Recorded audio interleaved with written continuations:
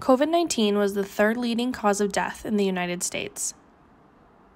CDC reports examine U.S. death rates for 2021.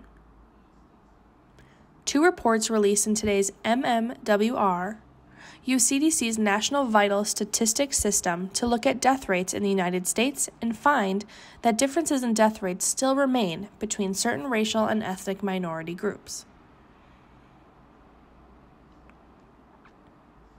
The first report provides an overview of provisional U.S. mortality data for 2021, including a comparison of death rates for all causes of death and for deaths involving COVID-19. The study found that the overall age-adjusted death rate increased by almost 1% in 2021 compared to 2020. Overall death rates were highest among non-Hispanic, American Indian, Alaskan Natives, and non-Hispanic Black or African American people. For the second year, COVID-19 was the third leading cause of death after heart disease and cancer. The second report shows that from 2020 to 2021, differences in COVID-19 death rates decreased among most racial and ethnic groups.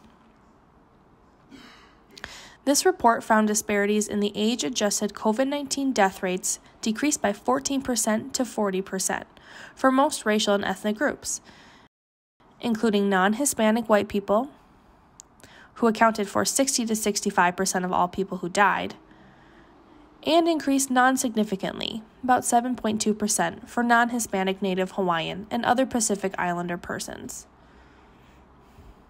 about 0.2% to 0.3% of people who died, compared with non-Hispanic multiracial people. The results of both studies highlight the need for greater effort to implement effective interventions. We must work to ensure equal treatment in all communities in proportion to their need for effective interventions that can prevent excess COVID-19 deaths.